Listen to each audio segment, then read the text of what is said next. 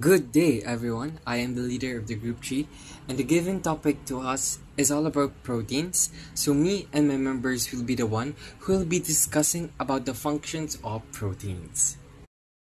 First of all, what is proteins?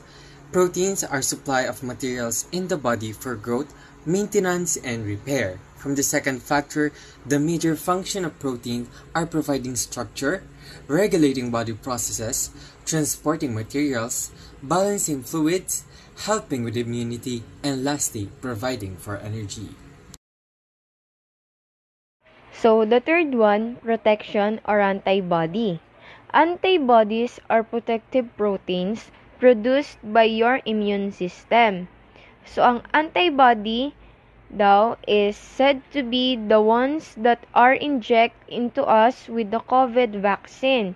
That is the one of the example of antibody. So the fourth one, hormones. Insulin regulation of blood sugar, hormones of the pancreas. Main hormones of the pancreas that affect blood glucose include insulin, glucagon, somatostatin, and amylin. For diabetic person, insulin helps blood sugar enter the body cells so it can be used for energy. Insulin also signals the liver to store blood sugar for later use. Blood sugar enters cells and levels in the bloodstream decrease, signaling insulin to decrease too. The last one is transport, hemoglobin RBC.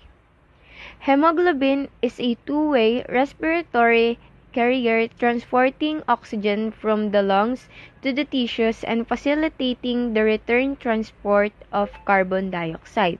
Just like when your hemoglobin is low, you can become anemic.